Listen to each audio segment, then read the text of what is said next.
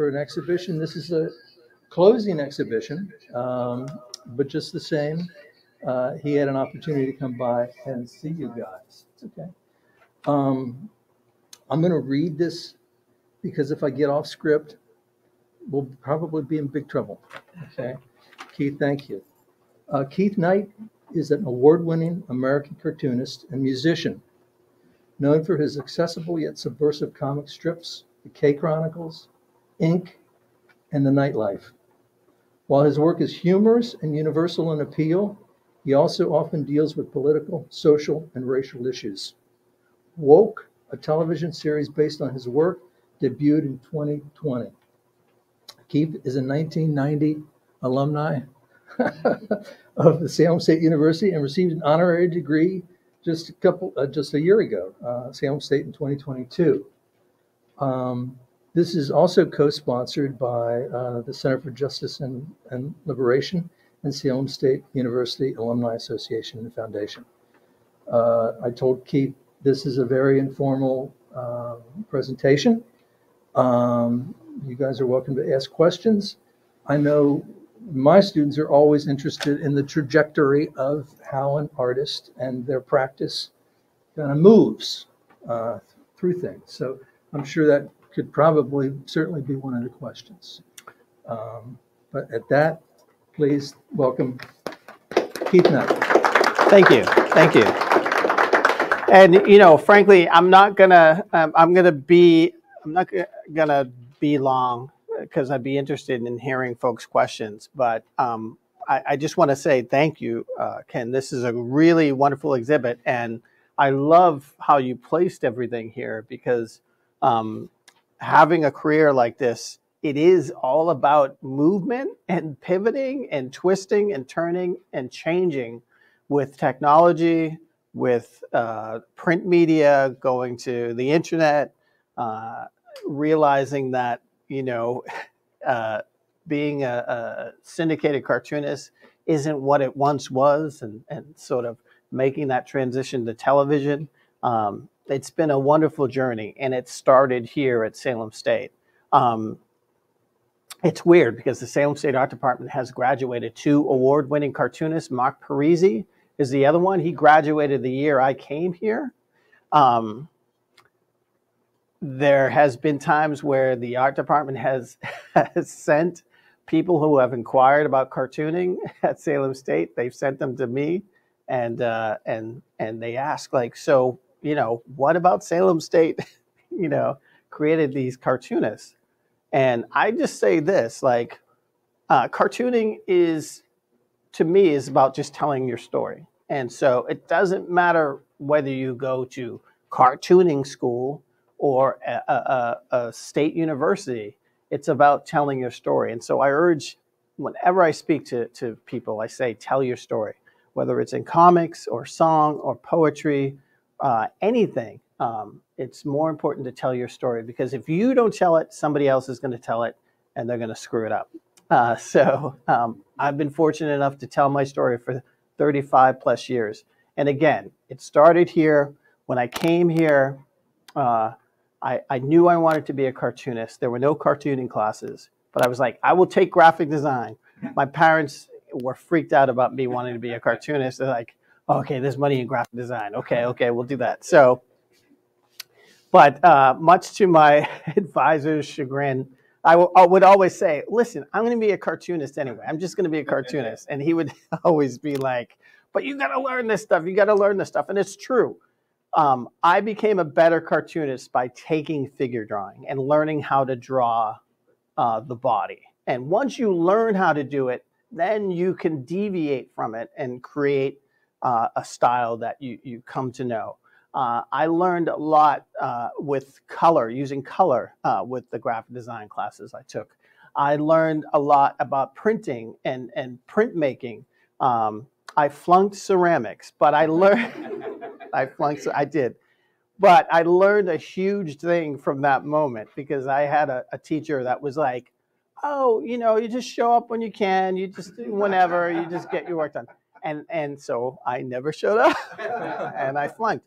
But because of that, I learned that I was like, okay, I need like some sort of hard ass to like keep me on track. And that's why I knew I wanted to be a newspaper magazine cartoonist, because I would always have an editor in my ear. It doesn't matter how, like, I only have a handful of newspapers now because I'm mostly on the web. I'm mostly doing other things. But having that person going, where is it? Where is it? Every week keeps me on track. And that's why I was able to produce the amount of work that I've been able to produce. And because I was able to produce so much work over 30 plus years, I have probably, I don't know, 30,000 comic strips. To Hollywood, that is intellectual property, and that is valuable property. And that is the type of thing that gets developed into a television show.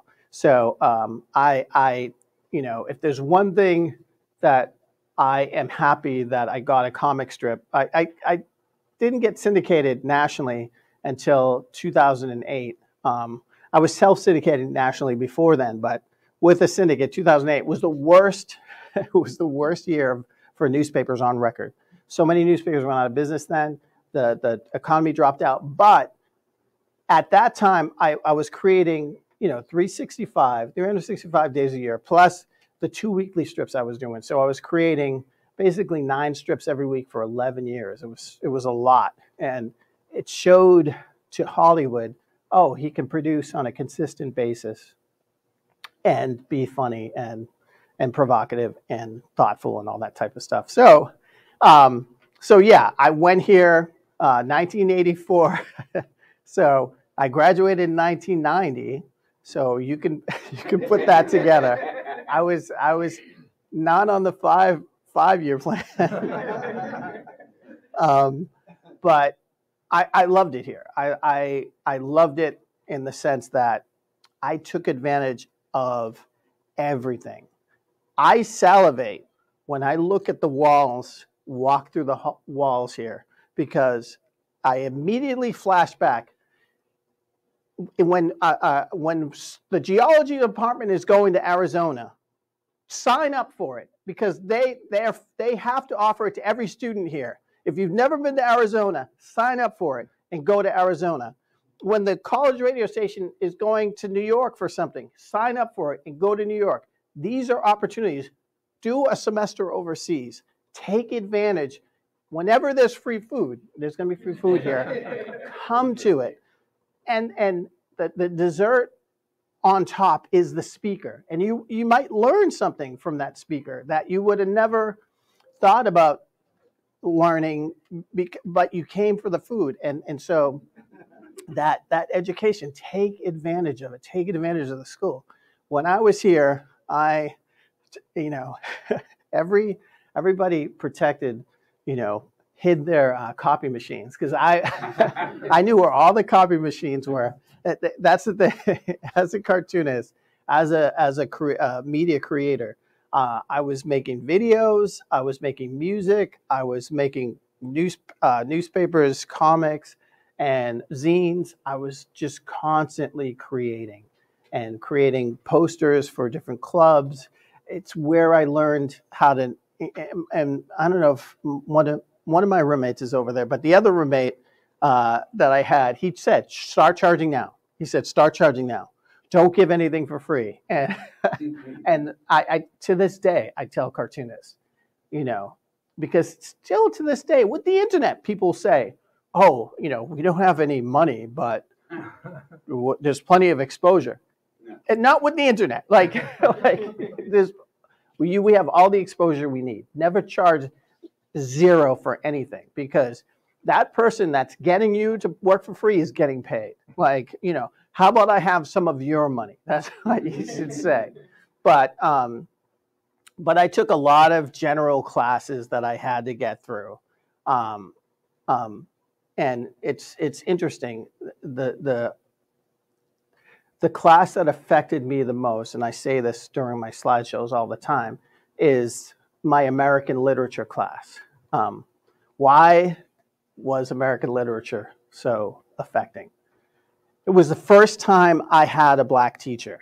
I grew up in Malden, Massachusetts. I don't know why I didn't have a black teacher. There were some black teachers there, but I just never had a black teacher. And this study that came out a few years ago, I did a comic about, said if you have a black teacher between kindergarten and 12th grade, a black student, they have one black teacher, their likelihood of going to college goes up 32%. So I didn't have one, but I had a great study teacher who was black, who was in his 20s, and he just had a study class, but he doodled at the front of the class while we were studying. It turns out he wanted to be a cartoonist. And so he would invite me to sit next to him, and then we would draw cityscapes together and cars and different things. And just because I saw this guy that looked like me, that was 10 years older than me, wanting to be a cartoonist, it meant the world to me. And it made me feel like I could do it. So jump forward to college. My first black teacher I had was a junior in college. He was an American literature teacher. And he assigned us to read Richard Wright, Ralph Ellison, Maya Angelou, and James Baldwin. And someone asked, why are you giving us all black writers? And he said, I'm giving you all American writers. And that blew my mind, because we learned that Mark Twain is the be-all and end-all of American literature. And he was basically saying to us that there's way more than that. And that opened my mind up. And what I was reading were folks who were writing about my experience 50, 75 years ago. And so I felt it upon myself to really tell my story through my comics. And that's where my comics really changed. So that was a huge thing. That was a huge thing. My next move was sort of, I was lucky enough to have a very loudmouth friend. Oh, actually, most of my friends are loudmouths, but that's Boston, right? That's Massachusetts. We were in Faneuil Hall in Boston, and back in the day, Faneuil Hall was actually a popular place to go. And there was a caricature cart there, and my buddy was a little bit drunk, and he's like, oh, Keith, you could do this. You could do this. He's like, look at him. Keith, you could totally do it. And, and it's like, I was like, shut up, don't do him. And, but the owner was there, and he's like, can you do it? And I said, yeah. And so I got hired to draw caricatures at this caricature cart for 4 or 5 years. And the greatest thing about it was I was partnered up with an artist. His name is Dale Stefanos. And Dale was by far the greatest caricaturist I've ever seen. He was like amazing. He would take the markers and then smush them and make them into brushes so we could vary the line. For people who knew, if they walked up to the cart and looked at everybody's, they'd look at mine and go, oh, no. And they look at someone else, no. They look at Dale's, oh, this is the guy. So the great thing was Dale had a girlfriend whose name was Maria. And she would always come to the cart and hang out, and she was really super nice. Most of you know her as Channel 5's Maria Stefanos. And I knew her when she was probably in high school, which is really interesting. But those 4 years of working a crowd and drawing really helped me with a lot of the portraits that I do. I do a type of portraiture somewhere between caricature and portraiture. And it's really fun to do because I love to do the research, look for the drawings, stuff like that. Anyway, Dale would always get the best jobs. He got a job, corporate job, in San Francisco. And so when he comes back, he's like, I was like, Dale, how's San Francisco? He's like, dude, it's like, you got to go to San Francisco. You got to go to San Francisco. It's like, why? What's so great about San Francisco? He's like, it's like Harvard Square. This is when Harvard Square was really cool. It's like Harvard Square, but it's the whole city. And I was like, I'm going to San Francisco. I'm moving to San Francisco. So the last year after I graduated, I worked really hard, saved up a lot of money, paid off all of school. I had no debt coming out of school, which is a huge thing. Huge thing. And then just jumped in the car and drove to San Francisco. And my plan was to be there for 5 years and just treat it as my graduate school and then go down to LA and get a television show. I loved San Francisco so much. I stayed there for 17 years, and it was amazing. And I met my wife there. I had the greatest job outside of my job, which is I worked at a youth hostel.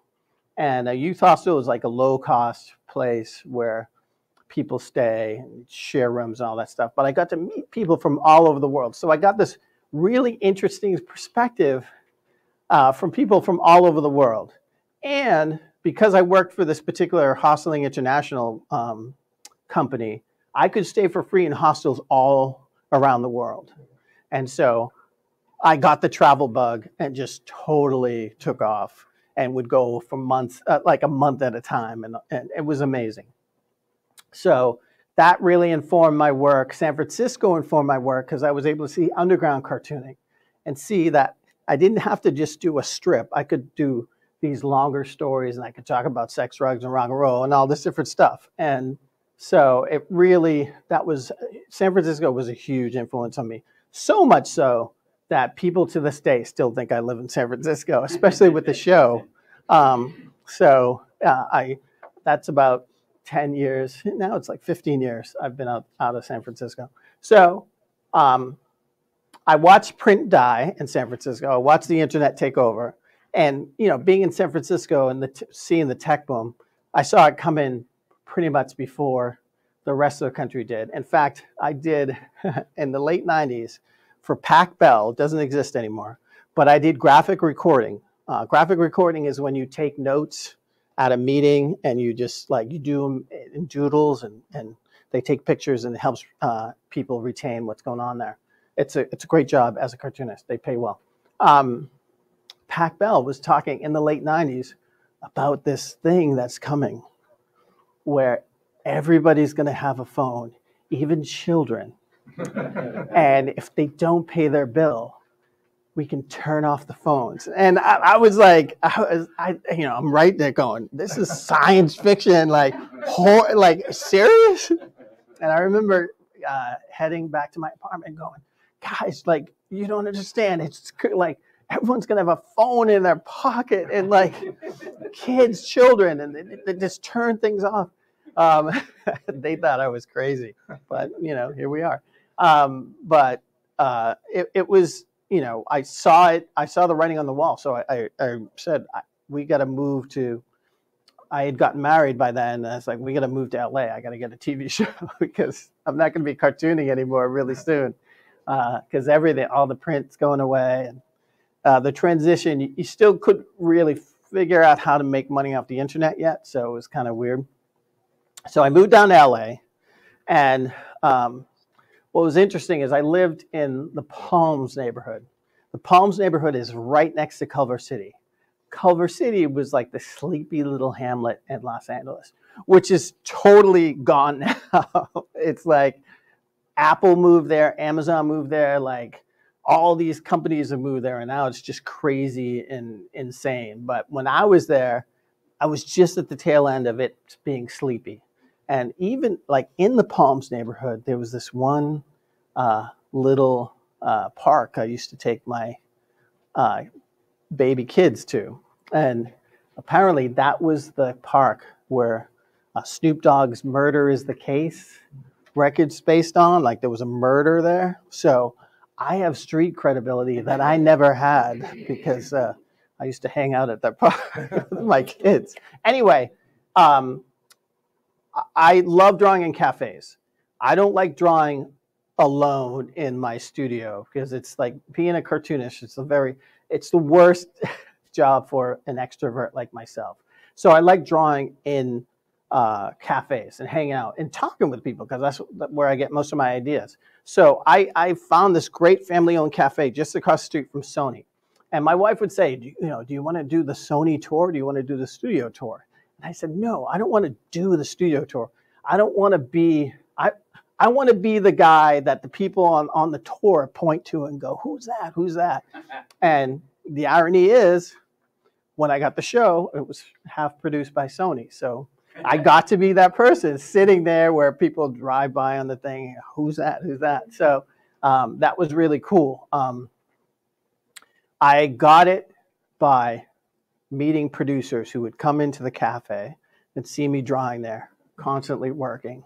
And they just saw my work and started reading it and finding it was funny and said, "You ever thought about writing for television?" I was like, "That's what I'm here for." And so I got paired up with a writer that was in the business for a while. So he was able to help me sort of work on creating a script. And we both bonded over our time being profiled by the police. And I was like, okay, like, you know, I want to do this this TV show about a cartoonist, but I just don't want him sitting there drawing because nothing's more boring than a cartoonist sitting there drawing. So I was like, you know, let's have these surreal elements where maybe cartoons come to life, things come to life, start to animate. And it was our director who came on board who said, you know, I don't want it to just be 2D animation. I want it to be puppetry, and I want it to be computer animation. I want it to be 2D animation, like a combination of all the things. And his lookbook, this is what a director comes with, is he comes with a vision for what the show would look like. And he came with Do the Right Thing, which is one of my favorite movies. In fact, the original script, when I was pitching the show, I just said, all I want is a scene where my character picks up a barrel and throws it against a window and it doesn't break. Like, if I could get that, then I'd be completely happy. And I did get it. But he came with Do the Right Thing without even knowing that that was my favorite movie. Eternal Sunshine of the Spotless Mind, which is my favorite romantic movie. Amélie, which is one of my favorite French movies. And then Sorry to Bother You, which is my favorite movie by a Bay Area rapper that I know. So everything he came with, I was like, oh my God, this guy's perfect. And we made, we got 2 seasons. We probably would have got 3 if someone didn't take the word woke and then make it like Bill Burr has a great take on what he goes. I blame the first black person that told a white person the word what woke was or said it in front of them. It was a great black word. It just sort of stayed with black people. And then a white person found out and goes, "Ooh, woke. I'm going to tell my friends I'm woke." And that's where it went down the tubes. Anyway, we got 2 great seasons, and a lot of cartoonists say to me, like, how did you manage to, like, usually when you sell stuff to Hollywood, they're like, okay, thanks, and they push you away. But the folks at Hulu were amazing. They said, we cannot make this without my input, like, constantly. And so I was in the writer's room. I picked out where we shot things. I was for the auditions. I picked all the most of the actors. The extras I picked. I did obviously the artwork in the show. Like, so many. I was just every aspect of it. And it was such a wonderful experience. And it's something that you can't learn in school. You just got to do. And so it was a really amazing experience. And I'm hoping to do it again. I'm working on the next project I want to do is animated, and it's going to be based on a couple of the characters from my Nightlife comic strip. There's one on the wall right there, the one with the little kid looking at his dad's teeth. It's going to be a show based on those characters, and those characters I carved out of the contracts. So when they optioned everything, they optioned a certain amount of my work, but they couldn't touch that. And the other thing they couldn't touch is my time as a Michael Jackson impersonator, which my new book is about my time as a Michael Jackson impersonator in 1984. This is when Thriller was huge. And my high school basically did a variety show where they did Thriller as the finale. And so I had no intention of being the Michael Jackson, but then someone said, Keith, you'd make a good Michael Jackson. And then someone said, oh, he's too skinny to be a Michael Jackson impersonator. Not knowing that this person wanted to be the Michael Jackson impersonator. But just them saying that made me go, huh, I'm going to be that Michael Jackson. And here's the thing. I didn't end up getting it. I didn't end up getting it.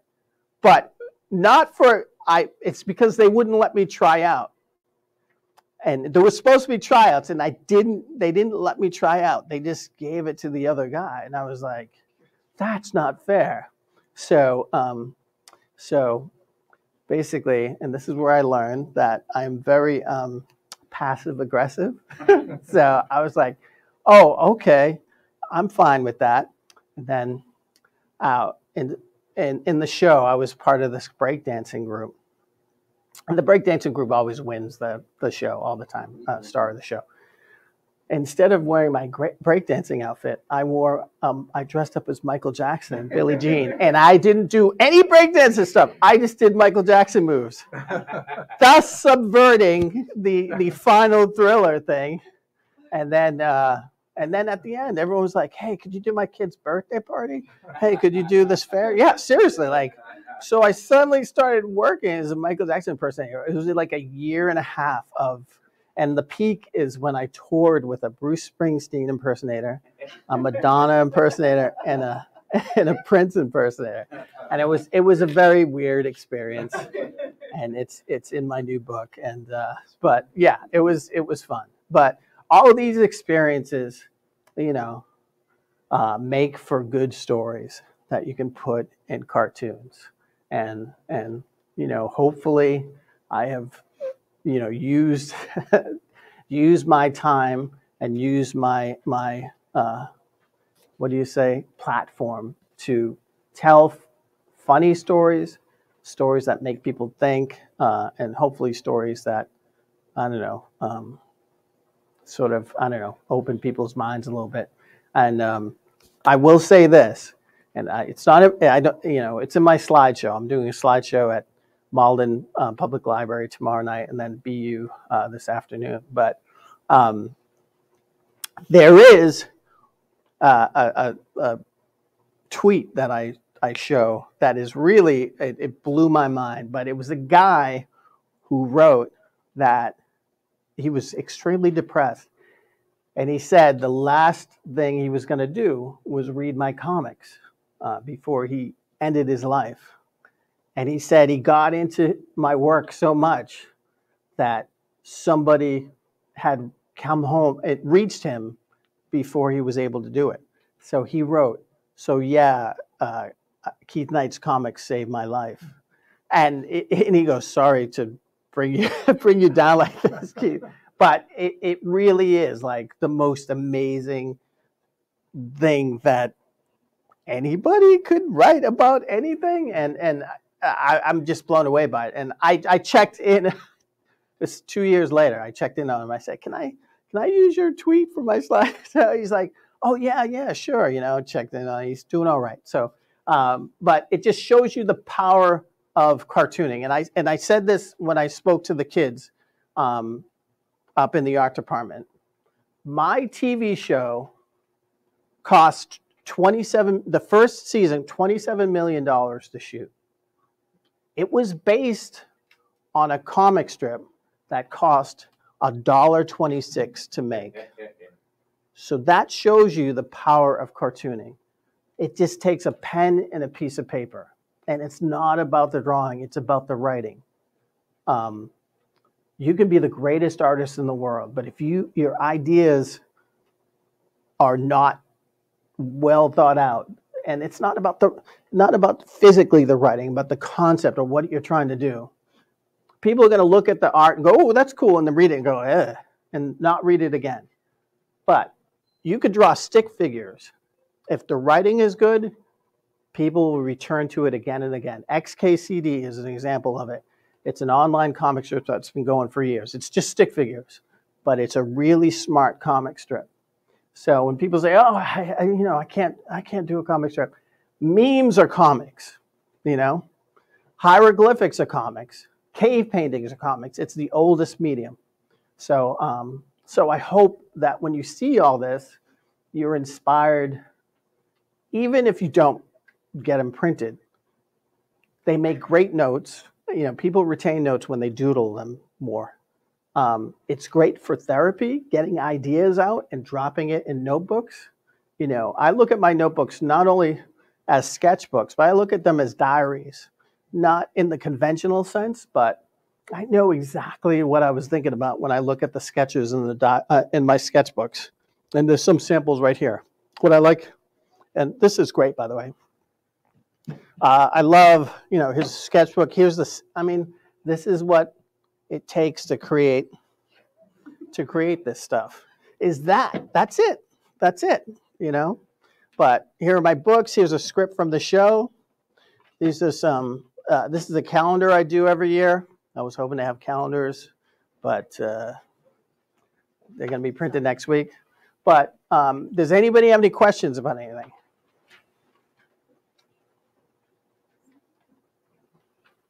No questions about anything. Come on, seriously. What advice would you give a 17-year-old that is an artist and going into college potentially, or maybe? So here's the advice I would give to anybody at any age is don't think that what you know, it's the only thing you can do. Because when I first started, I was like, oh, the only thing I can do is a daily comic strip. Now a syndicated comic strip is not what you want to do. Nobody reads newspapers anymore. It's like it's doing full-time work for part-time money. Now it's the tween book series. So if you do Dogman or if you do Diary of a Wimpy Kid, that's the new syndicated comic strip. If you can get that, that's a huge thing. But again, graphic recording, if you can tap into the graphic recording and get businesses to hire you to do, like there's so many different things that you can do as a cartoonist. There's so many different ways. I'm working on a thing right now about a particular neighborhood in San Francisco, just getting the city to contribute to funding green space in this one neighborhood. And they're using my comics to help get the word out and an underground campaign. So people ask me all the time to do posters and covers for their books or albums and different things like that. And I learned that really just from sort of scrambling. And I will say this, as an artist, it really is. It's 80% marketing, 20% art, 80% marketing. And a lot of people don't like to hear that, but that's the reality of it. You have to be out there and social. And so that's why I do conventions. That's why I do gallery shows. That's why I speak at universities and churches and libraries. I do that a lot. And I like human beings too. I think the worst thing that we can do is argue on the internet. I'd rather argue with you face to face. Is there another question? So just thinking about your process. So how often might you say do you have kind of a failure to launch, right? Where you have an idea, you work on it, and it doesn't, like, how much failure, I guess, is what I'm asking, is there in the process for you with this? Because there's a lot of success, clearly. Yeah, I mean, most of the time, yeah, the failures never see the light of day, but a lot of times, a lot of the failures are maybe sketches that are in my head or like, that's not that great of an idea. There's a better idea out there. But they're in my notebooks. But having that deadline, means you're not going to be so precious with your artwork. Because I think if you don't have a deadline, you'll keep, that's not good enough. That's not good enough. There were times where I've sent comics out that later on I improved on them when they went into a book or something else. But I think having that time limit is super important. And I think that's like that with everything. I think every piece of art, be it a movie, be it a song, be it anything, a TV show, it's just as much about what you don't have as what you do have. So I was saying this on the first season, not to compare it to Star Wars. And when I say Star Wars, I mean old Star Wars. New Star Wars. I hate to admit this, but there are more good Star Trek movies than there are more good Star Wars movies, and it's hard to say. And then there are more good Star Trek series, and then there are Star Wars series. And I've always been a Star Wars guy, but I will take it. I will take you to the corner and school you after. Oh, I agree. Oh, you agree? Okay. So, but I used to always. Oh, these guys are so angry. They're walking out. These must be Star Wars guys. So, no, but I kept on saying, here's the thing. George Lucas made the first Star Wars when most of the effects weren't even invented yet. and they ran out of money, and they had like storms, like sandstorms all over the place. And Harrison Ford was saying, like, what is this dialogue that we're talking about? Like, and what is this giant furry thing that I'm with? Like all these. But it's a classic movie, right? And a lot of it had to do with the stuff he didn't have. Now, when he decided to make the prequels, he had all the resources in the world, computers and money and all, and he made the Phantom Menace, which is a piece of crap. So it goes to show you that sometimes not having everything, and like no one could say no to him, like with the Phantom Menace, where people said no to him with Star Wars, like, no, you can't do this. No, you can't do that. And his wife was there who edited, I don't know, like, I'm so nerdy. I have like Star Wars before his wife edited it and then after his wife edited it. And she won an Academy Award for editing. That's probably why she won. But like, it's good to surround yourself with people, people that are smarter than you, more talented than you. And that's what I felt like I had with my show. All right. Can I ask one more question? Yes. What was a big challenge that was a pivotal moment for you? Okay. There's many challenges, but like one that like sticks out and you feel like would be. So there was an earlier version of my TV show that a company wanted to buy, a smaller company. They were interested in. I was working with a different writer. This writer was not comfortable with race issues. It's a white guy who probably never dealt with that stuff. So we basically had a diverse version of Friends. It was funny.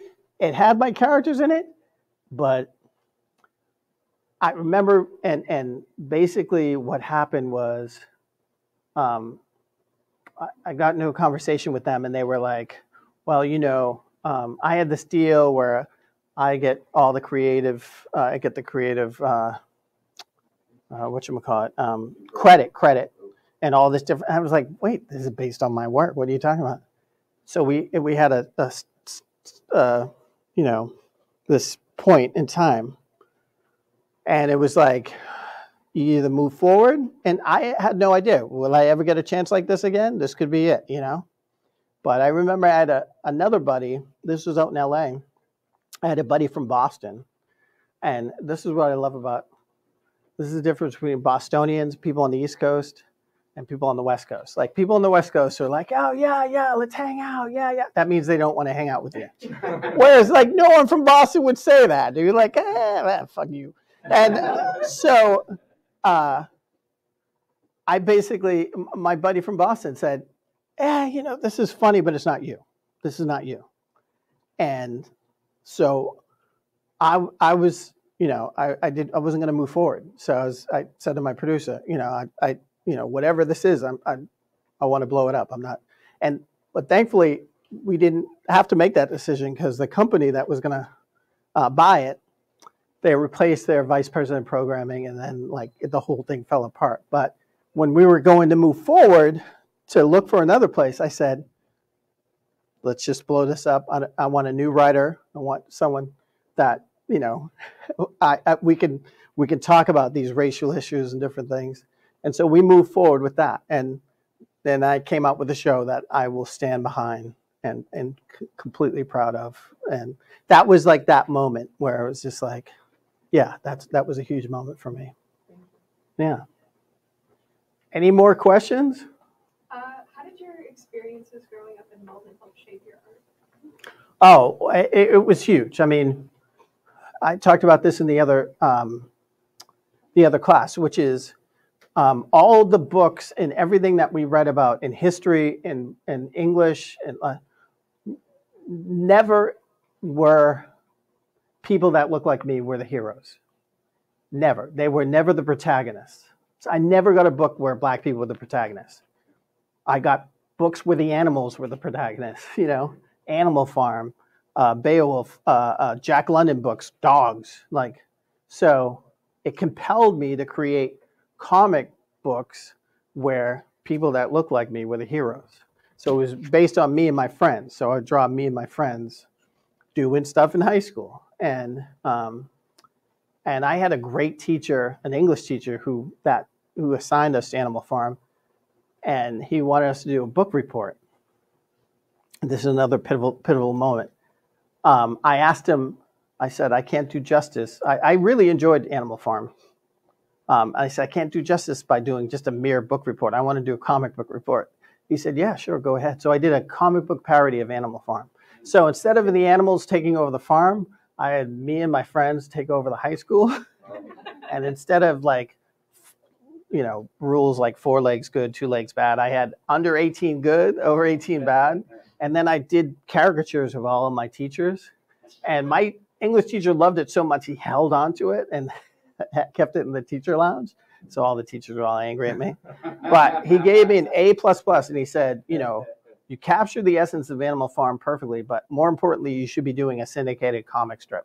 And that was like this huge thing for me. So it was amazing to have, and I don't know if teachers can work, you know, now that they have to get the kids to pass a test. I don't know if teachers have the leeway to do that, you know. But I learned differently and I did things differently. So it was nice to have, and it was my English teachers who did that. My art teachers thought that cartoons were lowbrow, you know, like, no, you don't want to be doing that. You want to be a medical illustrator or something like that. Like, yeah, it was crazy. And so it was my English teachers that really, really liked and urged me to do cartoons. So that was really cool. Did I even answer your question? I learned something. Yeah, right. I sort of go off on my own tangents. Any other questions? No? Oh, hi. Okay. I know that your identity has an influence of your art, and it's kind of like the way you storytell the experiences of your identity. I was wondering if you think that even if you didn't comment on politics with your art, that your art would be politicized either way because of your identity. Yes, yes. I think if you're a non-white male, whatever you do is politicized, whatever you do, because we're so used to, you know, white straight males are it. That's it. They could do whatever they want. If you want to see white straight maleness in its pure essence, like the purest, watch a football game in Green Bay in December. And in the crowd, you will see a very large, pale-skinned, drunken white man with no shirt on, screaming with beers, screaming and yelling, and everybody thinks it's fine. If anybody else did that, if I took off my shirt in the middle of December and was screaming, like I would be tased and beaten and arrested. Women taking their shirt off, oh my goodness, to breastfeed a baby is like, oh my god, you know, put them in jail. Like that is it. And so anything that we do is politicized, you know, unless we're like playing football, and then we're not you know, it's not political. It's what we were meant to do. But, you know, take a knee, you know, and it's like, oh my goodness, what's he doing? So, yes. So I say everything's politicized. To me, you seem very grounded in who you are, and it seems you portray this so like I'm secure and I know who I am. You mentioned that you went to Hollywood and you've been all over the places, and I never been there, so to me, there's like a stigma around like the whole showbiz. You gotta be like, you have to swim with the fishes, and you swim the other way. So how do you like deal with that, and how like? Well, I don't live there anymore, so that's a huge thing. But I don't know. I think, listen, I think there's something to be said about coming from back east again. Like I don't know. I think people in the Northeast don't lie as much as people on the West Coast do, and but I just think that I don't know. First of all, I'm 57 years old, so it took a while to get this comfortable being in my own skin. And I want to leave this world knowing that my kids can get there far sooner than I did. And so that's why we homeschooled, and that's why they're not learning all the stuff that they have to unlearn. James Baldwin said it best, like, you have to like basically, regurgitate and vomit up all this stuff that you're ingrained with at a young age, just so you can live with yourself, and so that's why I do what I do, and I think if I can turn people onto different different things at an earlier age than I did, and I said this earlier, people mock people about doing your own research. I have to do my own research to find out like true history of my people in this country. And they say, oh no, but that's, you don't want to hear all the bad stuff.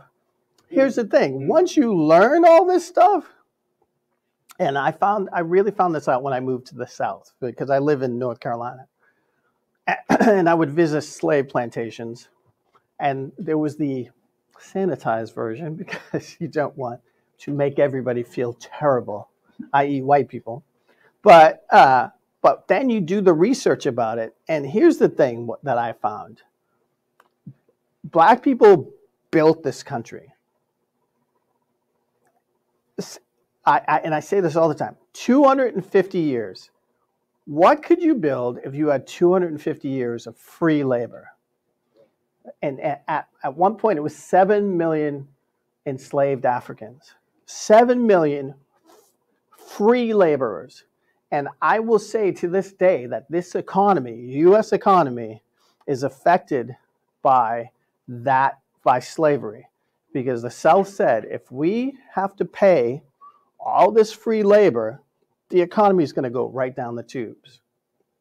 And I think the reason why there's still $7 an hour in some places in this country is tied to the slave labor that once was here. Like they don't want to pay people, They still have slave labor in prisons. Like when they supposedly got rid of slavery, the one thing they said is it can be used as punishment in prisons, thus inventing the prison industrial complex.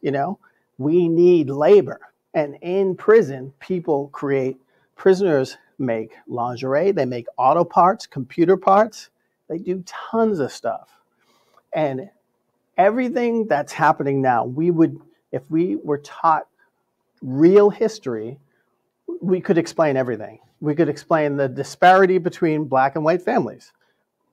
White families were able to get low-cost loans to buy housing in the 30s and 40s when black people couldn't. And then blacks were put into the worst parts of town all over the place, which is the east side of town. Most towns, the east side, the wind blows, that's where all the sewage is, that's where everything. And then they were redlined. So circle that part. Banks don't give anybody loans. So white families were able to build wealth all over the place. They were able to get educations in all the different places. And here's the thing. Everyone says, oh, well, that's the South. The North benefited because They could charge, hey, listen, we'll pay you $1 an hour. It's better than nothing. That's how the North benefited. All these schools own slaves up here. The first slave patrol on record that I've seen is in Charlestown, Massachusetts. There is so much we don't learn that, like, we should know. And all of this could be explained. And it's like learning about cancer or diabetes in your family. It's better that you know so you can address it. And that's what America doesn't do. It's in the best interest of rich white people for the rest of us not to know. Because especially poor whites suffer from slavery, not as much as, people of color do, but they are victims of it too. And I always show that picture of, that famous picture from the 70s of the busing where a white dude has a flag and he's trying to stab the black dude who's a lawyer. And it's poor white people pissed about busing, which is something that the rich white people did. And they're sending black people to the poor white, they're not sending them to rich places. But the poor white people, instead of going after the rich white people, they're blaming the one black dude. And that's the thing. The moment people come together, not the rich, but everybody, who is not the 1%, get together, it's going to be the end. It's going to be the end of some dude having $100 billion, and which it should end. Nobody should have that. Nobody should have $100 billion. Even if you taxed him, if you took $50 billion away, his life and the rest of the existence of his family would never change. And $50 billion distributed through the rest of us, all of our lives would change. There's no reason why we should be tolerating this, There's no reason. No reason. All right, I know that did not answer any question, but I go on rants. Are any more questions? No? All right. Thank you so much. Yeah, no, thank you. Thank you. I want to mention Keith has got work in publications. Yeah, you're all students. I know you're not going to spend any money on stuff, but I have stuff out here anyway. I take credit cards and give them back, and I also take cash. But I got prints and books and different things like that. But there's free food here, so Yes. At least stay for the free food, Please stay in. and let's have a nice conversation. Kevin Carey. We met at graduation. Oh.